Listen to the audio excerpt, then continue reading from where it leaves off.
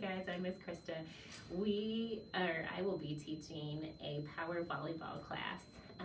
This class is to be determined if it counts as a PE credit or just a regular elective credit, depending on who teaches it. So depending, you may be able to get some PE credit for it. But this class is specific to people who already have some volleyball experience.